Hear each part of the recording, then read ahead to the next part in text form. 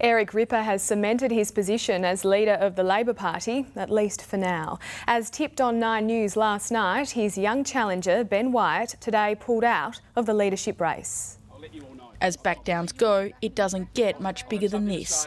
Less than 48 hours after announcing he'd challenge Eric Ripper for the Labor leadership, Ben Wyatt today pulled out of the race. Is this embarrassing for me?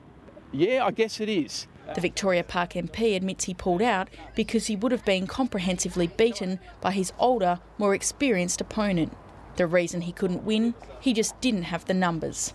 Look, I was wrong. Whether I was politically naive is up to you to make those comments, and no doubt you will. Yes, I'm now eating that humble pie. That left Mr Ripper looking like the cat that got the cream. Well, Ben Wyatt has made a political mistake and that tells against him, but Ben's got a long career in Labor politics and he'll certainly live this down. And this crack at those who egged Mr Wyatt on. Well, I think Mr Wyatt was poorly advised, and I think one of the things that he needs to reflect on is taking advice from a wider circle of people before he takes a significant political action. Mr Wyatt's offered his resignation as Shadow Treasurer, but Mr Ripper says his preference is for his young MP to remain on the front bench.